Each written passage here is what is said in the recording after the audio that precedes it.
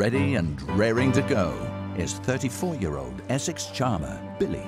Would you describe yourself as a typical Essex lad? Yeah, I suppose a lot of people would.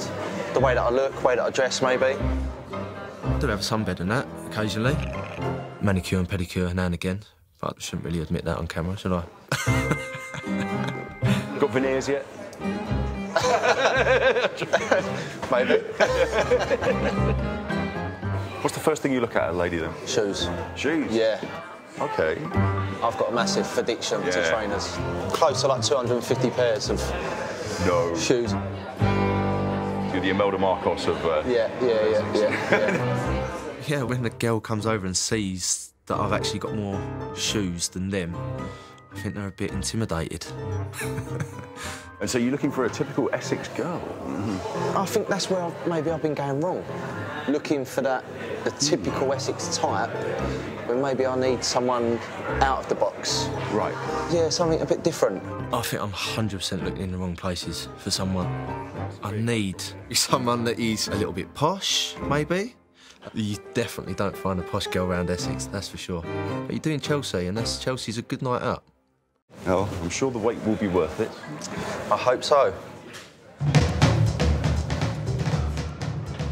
Fashionably late for her date is socialite and model Olivia.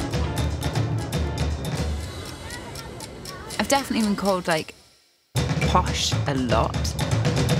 I think it's the accent. You have an accent and people go, oh, you're posh.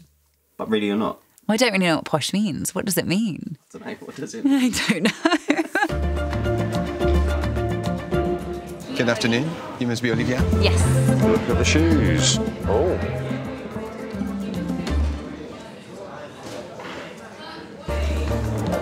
Very nice indeed.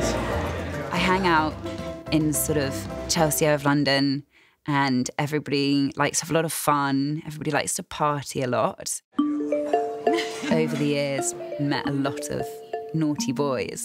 So maybe that's why I don't like to date around my area or around my friendship groups. I think guys think that I want a guy who has like loads of money who can like take me around in a Ferrari. Couldn't be further from the truth. How are you? You look nervous.